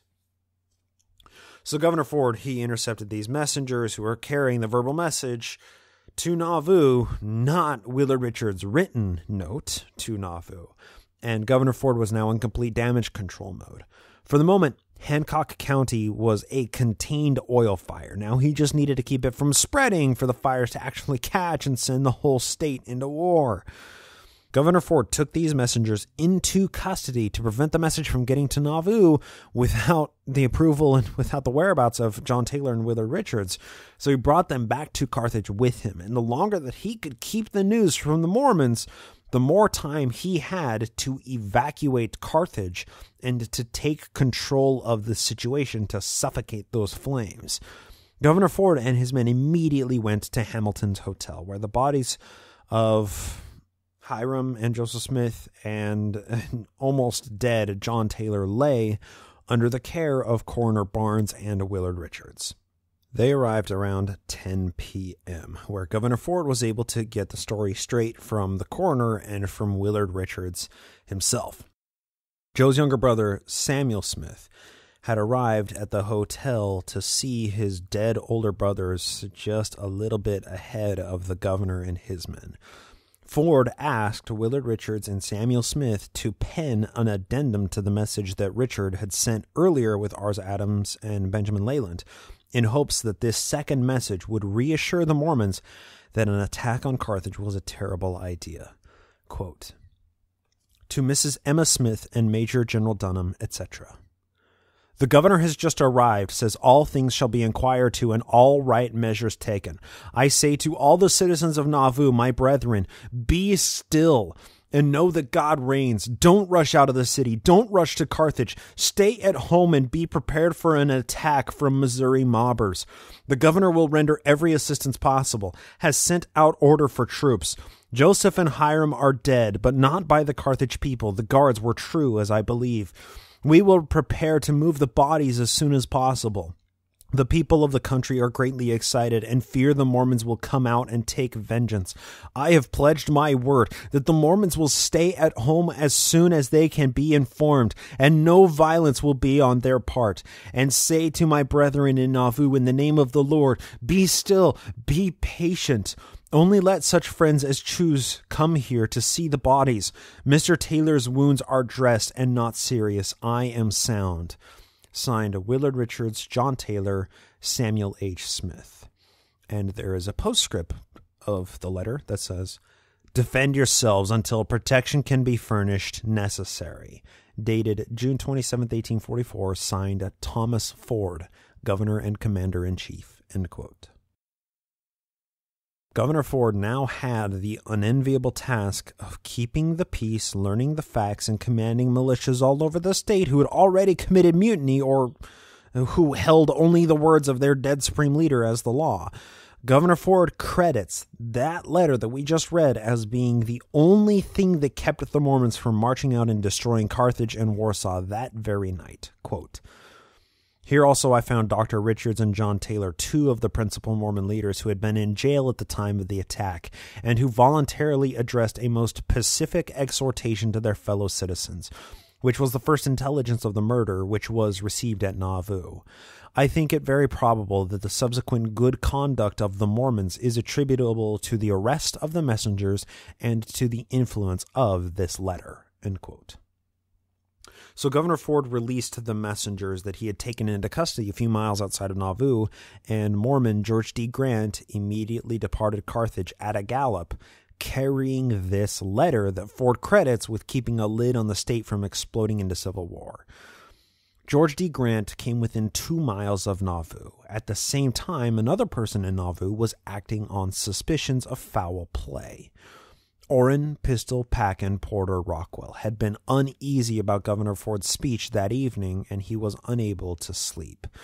He decided to go to Carthage that night against the orders of Joseph Smith prior to their arrest, and he set to arrive in Carthage sometime before daybreak of June 28th. However, as Porter was about 1.5 miles outside of Nauvoo on the road to Carthage, he ran into George D. Grant, carrying the message that was penned by Richards, Samuel Smith, John Taylor, and Governor Ford. George D. Grant told Pistol Pack and Porter what he knew of the situation in Carthage, and Porter's childhood friends from Palmyra, the men that Porter Rockwell had sworn absolute fealty to protect, they were dead. "Who was in charge of the troops?" Porter asked George Grant. "Worrell, Frank Worrell," Grant replied breathlessly. The name of Frank Worrell would forever be burned into the mind of Porter Rockwell. After the conversation, Pistol Pack and Porter wheeled his horse around and sprinted for Nauvoo. George Grant's horse was exhausted from the gallop from Carthage. Porter's horse was still fresh. It was about 3 to 4 in the morning, and Porter reached the outskirts of Nauvoo, shouting at the top of his lungs, "Joseph is killed! They've killed him! God damn him! They've killed him!" Still a few hours before daybreak, Mormons slowly roused at the panicked shrieks from Porter and the thunderous pound of hooves as he canvassed every street in town to raise the alarm. This is Porter Rockwell's famous ride through Nauvoo, waking thousands of people from their slumber at 3 in the morning with the cry that they've killed the prophet, the named Frank Worrell, etched into the folds of his consciousness forever. Governor Ford had done enough to gain the trust of the Mormons through this whole affair, with the letter telling the Mormons to rest easy and let the governor handle it, co-signed by the governor himself, Joe's younger brother Samuel Smith, and the 2 survivors of the attack. The intelligence spread through the Mormon community, causing a sense of uneasiness coupled with the turmoil and the despair of losing Joe and Hiram.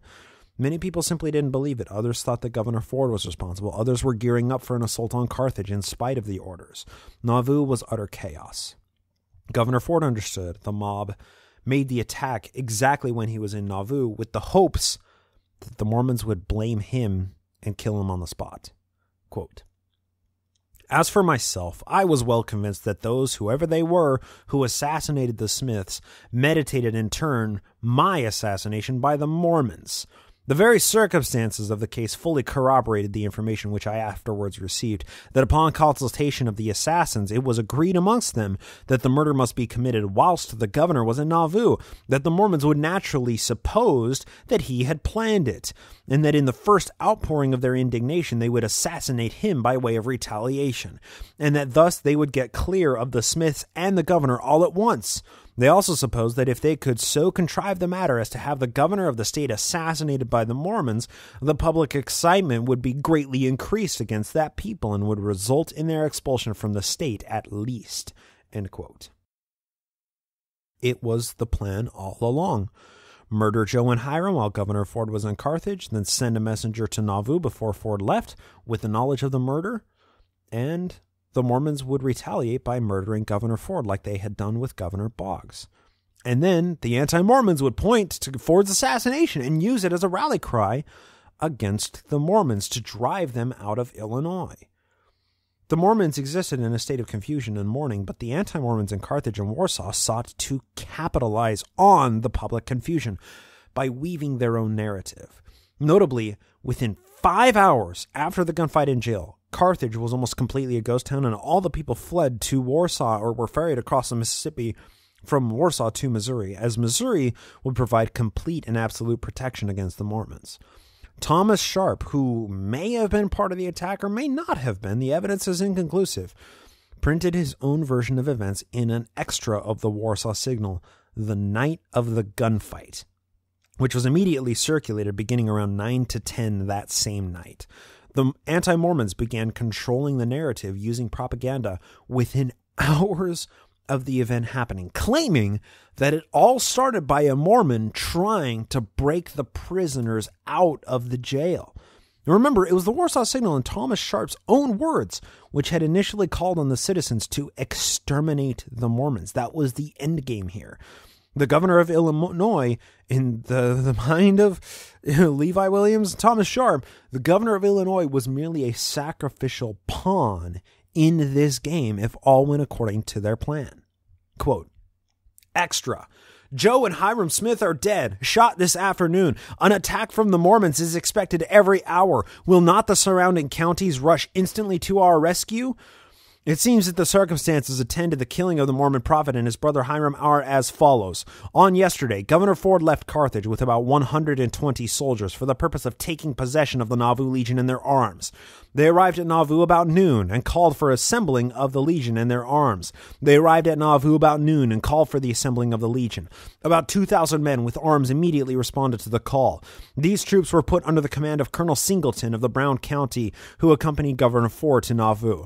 The governor, finding all quiet, left Nauvoo about 5 p.m. with a company of 60 men for the purpose of encamping about 7 miles from the city. At about the same time that Governor Ford left Nauvoo, the prophet and his brother were killed at Carthage under the following circumstances as near as we can ascertain them. Joe and Hiram Smith are both confined in the debtor's room of the Carthage Jail, awaiting their trial on charge of treason. The jail was strongly guarded by soldiers and anti-Mormons who had been placed there by the governor. A Mormon attempted to rush by the guards for the purpose of forcing his way in the jail. He was opposed by the guard and fired a pistol at one of the guards, giving him a slight wound. The general confusion ensued in the crowd around the jail. Joe and his fellow Mormon prisoners, it seemed, had provided themselves with pistols and commenced firing upon the guards within. He then attempted to escape by the window when 100 balls entered his body and he fell a lifeless corpse. His brother Hiram shared the same fate. Richards, a leading Mormon, was badly wounded. There our intelligence ends. What took place after this, God only knows. Mormons immediately left for Nauvoo to carry the news of the death of the prophet. It is feared that the Mormons at Nauvoo will be so exasperated as to exterminate the governor and his small force. The Boreas, that's a steamer, the Boreas brought down most of the women and children from Warsaw. Actually, Carthage.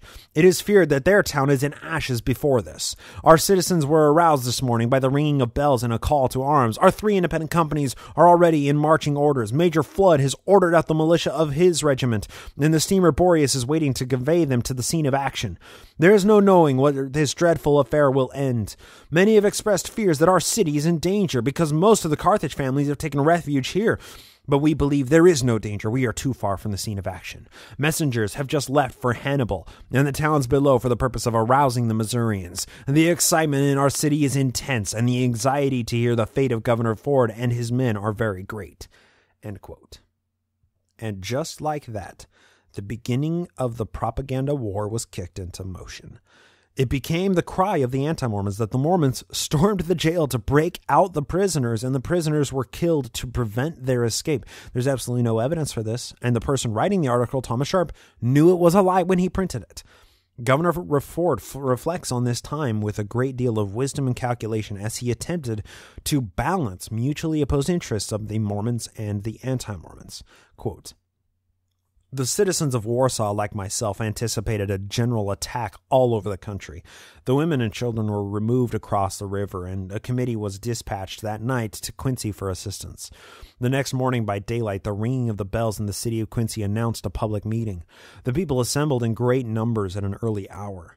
The Warsaw Committee stated to the meeting that a party of Mormons had attempted to rescue the Smiths out of jail, that a party of Missourians and others had killed the prisoners to prevent their escape, that the governor and his party were at Nauvoo at the time when intelligence of the fact was brought there, that they had been attacked by the Nauvoo Legion and had retreated to a house where they were then closely besieged, that the governor had sent out word that he could maintain his possession for 2 days and would be certain to be massacred if assistance did not arrive by the end of that time.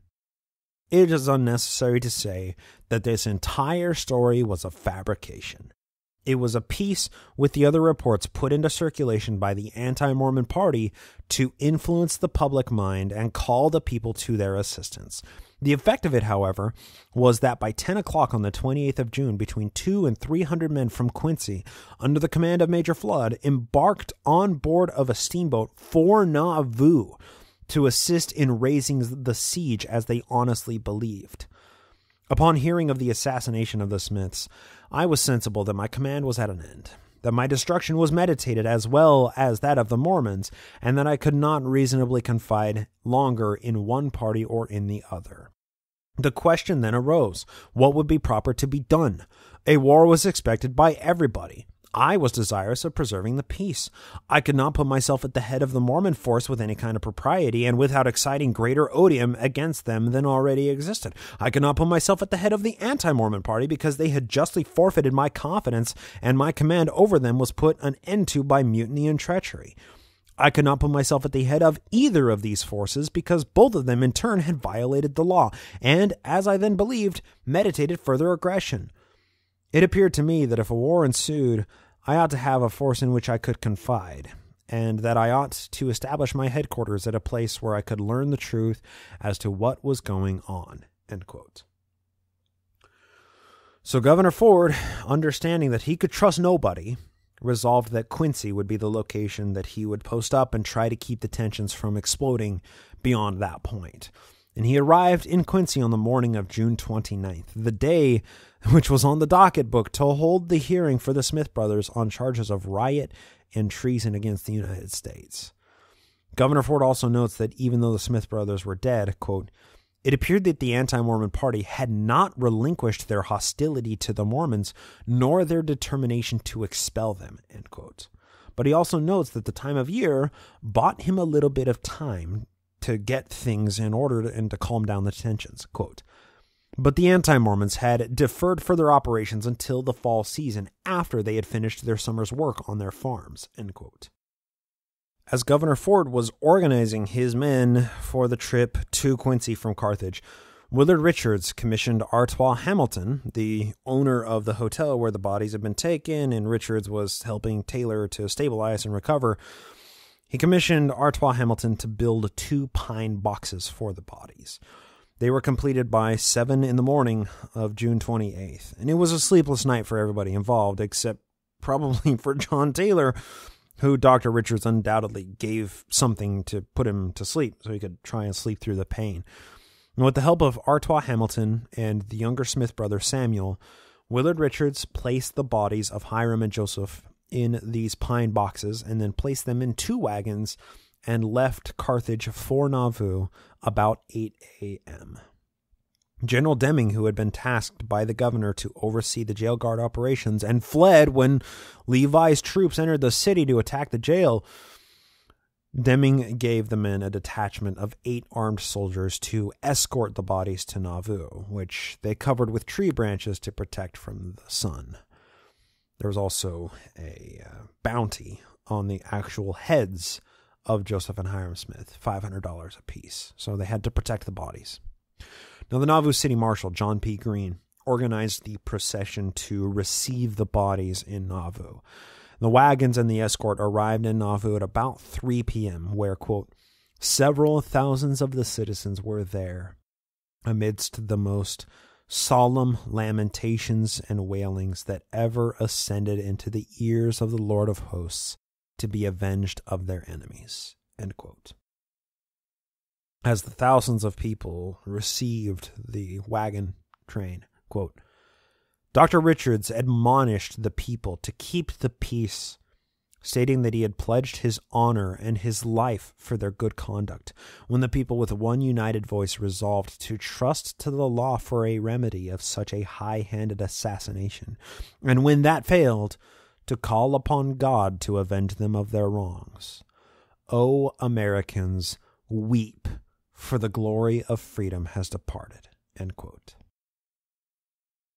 The bodies were taken to the Nauvoo mansion, where Dimmock B. Huntington, William Brutus Marks, remember a Brutus and a Judas, William Marks, and William D. Huntington washed and examined the bodies. They noted, quote, Joseph was shot in the right breast, also under the heart, in the lower part of his bowels on the right side, and on the big wrinkle on the back part of his right hip. One ball had come out at the right shoulder blade, end quote.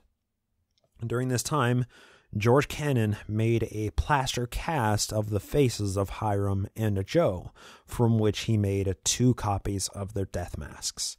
The bullet wound to Hiram's face above his left nostril can be seen as a blemish on his death mask today in the Church History Museum. The governor does spend a bit of time kind of commenting on the immense pressures surrounding his handling of this situation, pressures which extended far beyond the Mormon and anti-Mormons into the national political sphere. Quote, I had scarcely arrived at the scene of action before the Whig press commenced the most violent abuse and attributed to me the most basest motives. It was alleged in the Sangamo Journal and repeated in other Whig newspapers that the governor had merely gone over to cement an alliance with the Mormons, that the leaders would not be brought to punishment, but that a full privilege would be accorded to them to commit crimes of every hue and grade in return for their support of the Democratic Party. I mention this not by way of complaint, for it is only the privilege of the minority to complain, but for its influence upon the people. I observed that I was narrowly watched in all my proceedings by my Whig fellow citizens, and was suspected of an intention to favor the Mormons. I felt that I did not possess the confidence of the men I commanded, and that they had been induced to withhold it by the promulgation of the most abominable falsehoods. I felt the necessity of possessing their confidence in order to give vigor to my action, and exerted myself in every way to obtain it so that I could control the excited multitude who were under my command. I succeeded better for a time than could have been expected, but who can control the action of a mob without possessing their entire confidence? It is true also that some unprincipled Democrats all the time appear to be very busy on the side of the Mormons, and this circumstance was well calculated to increase suspicions of every one who had the name of Democrat, end quote. There were so many motives, Mormon, anti-Mormon, political, and otherwise, that Governor Ford had to try and balance here, and his group of trusted militia commanders constantly shrunk around him as the situation escalated and loyalties were tried. He bore the blame in the mind of every Mormon for the deaths of Joe and Hiram, when I can barely see an error in his decision-making. He bore the blame from the non-Mormons for being too cozy with the Mormons. He was blamed by his Whig political opponents for trying to just curry votes, and then blamed by the Democrats for sullying their name. The Democrats were the slaveholders at the time, and they were like, hey, Tommy Ford, you're giving us a bad rap by all this Mormon business. Like, maybe Thomas Ford shouldn't have left Carthage for Nauvoo that morning, but like, he needed to meet with the Mormons and to convey to them the seriousness of the situation, which he couldn't do with the force of his own voice through emissaries. So Governor Ford catches the blame for both his actions and for perceived inactions, and I don't think it's fair. Similarly, Thomas Sharp catches a lot of blame for the fire that he constantly spewed through the Warsaw Signal, and I don't think it's totally fair either, because his articles about the Mormons were reactionary, not proactive.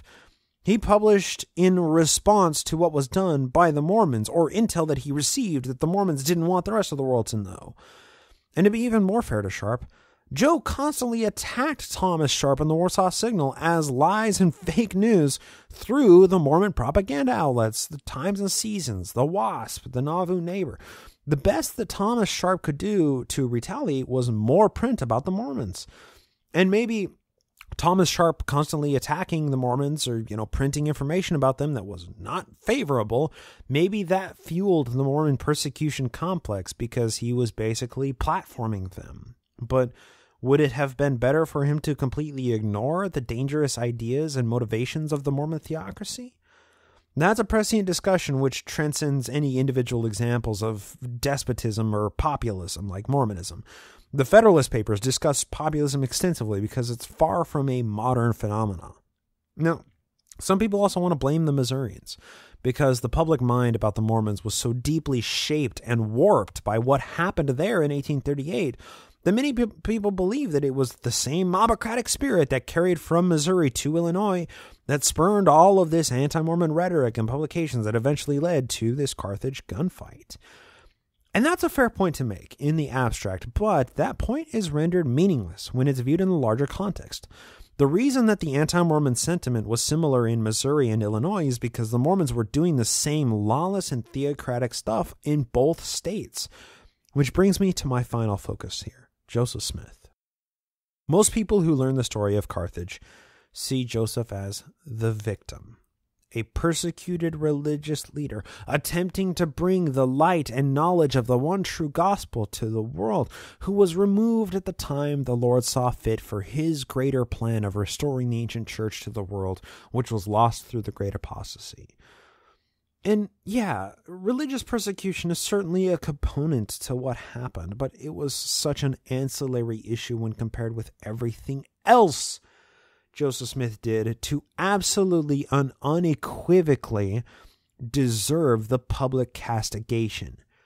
The real tragedy here is that he brought thousands of people along that journey of perceived persecution, causing pain and anguish, turmoil, abuse, disease, and bloodshed. His followers were his victims. But such is the plight of those who attach their identity to an unapologetic monster, a populist tyrant like Joseph Smith. He was a wolf in wolf's clothing that caused the suffering of thousands of people for the sole purpose of personal aggrandizement. People want to blame Tom Ass Sharp, Governor Ford, Levi Williams, Frank Worrell, or even Governor Boggs for what happened in Carthage. But every person trying to do so is wrong. They're not just wrong, they're deluded to believe that they're right, and nothing's going to change that belief. Religion poisons everything, and if Joe wasn't a religious leader, he would live in infamy as a militant demagogue, a tyrant who was assassinated while running for president of the United States.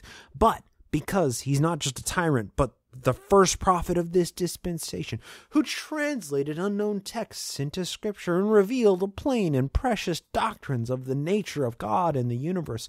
He created the one true religion, nay, the last religion this world will ever need before the second coming of the Savior.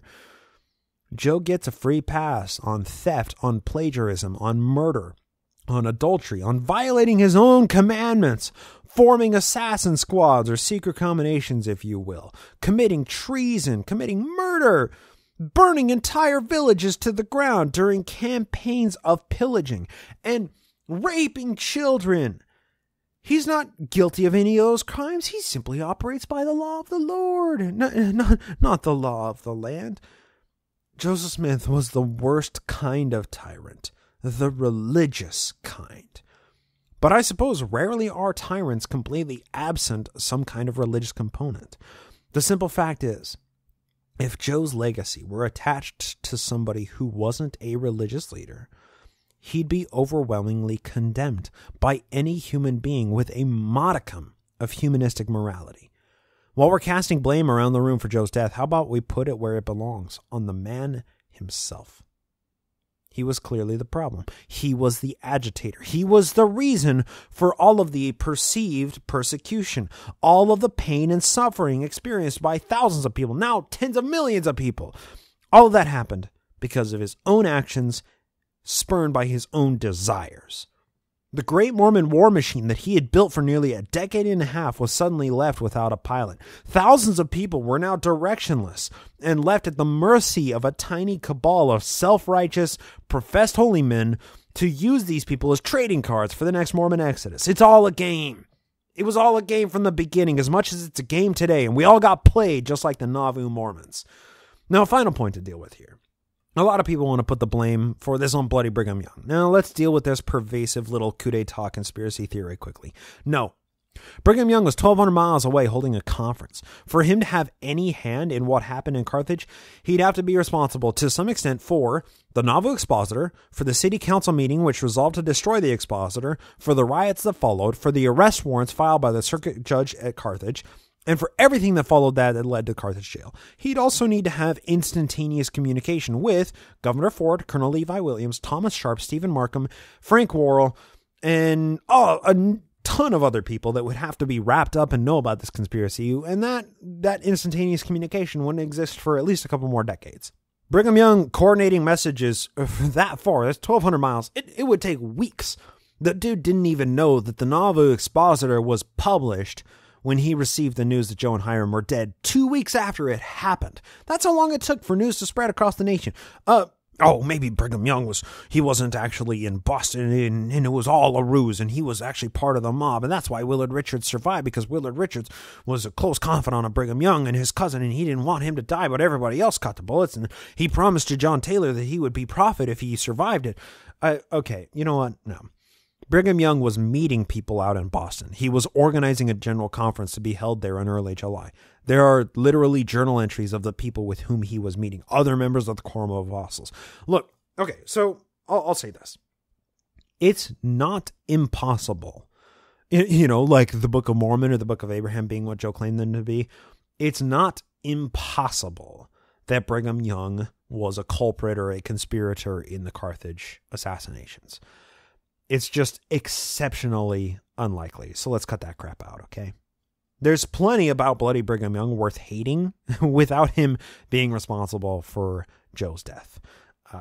Although, in some ways, for me personally, that'd be a bit of a redeeming quality. Look, Brigham Young, he doesn't have his nickname Bloody Brigham because your host, Bryce Blankenagel, just likes alliteration. So then, now that's dealt with. The question then remains, how does this resolve? How do you prosecute a vigilante mob for issuing the death penalty to a person who deserved it when that execution was effected without the sanction of a court? Who bears responsibility? What is the punishment for vigilantism? And a more foundational question precedes those. How do we bring a tyrant to justice when he's proven himself legally immune? How do you break the iron grip of populism when all it does is cause harm to unwitting victims who tirelessly work to advance populism. Once a movement reaches critical mass, how do you fracture the bad ideas which underpin it? Well, by virtue of my existence and millions of former Mormons since the church began, those questions obviously remain unanswered, but they're dire and perfectly timeless questions to ponder, or to skepticize, if you will. Every major biography of Joseph Smith ends here. The bodies are brought back to Nauvoo, the assailants are all acquitted, and the concluding chapter brings to a close the life and legacy of the inimitable Joseph Smith by waxing poetic about how awesome the gospel is, or, maybe interjecting pithy lines about how horrible of a guy he was. Yeah, Joe is now dead in our nearly 6-year historical timeline, and good riddance. Fuck that guy, because he fucked everybody. But I can't help but have some complicated thoughts on this. But that'll have to wait until next week, because we have to talk about all of the vast and multifaceted consequences of what happened the day that Joe and Hiram died. For the past 2 months, I've also been collecting accounts from a number of people who are connected with all of this, because it's important to see how those people felt and reacted to the gunfight in Carthage. Needless to say, it's incredibly disappointing to learn how complicated the story really is and compare it to the 15-minute tour that you get when you're walking through Carthage Jail, or, in family home evening lessons or church lessons about the martyrdom.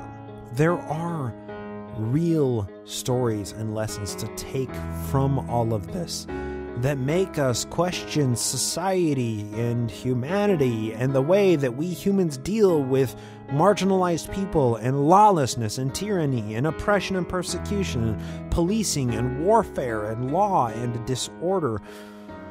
Well, that's all for next week when we bury Joe and prosecute those responsible. Hope to talk to you next time here on the Naked Mormonism Podcast.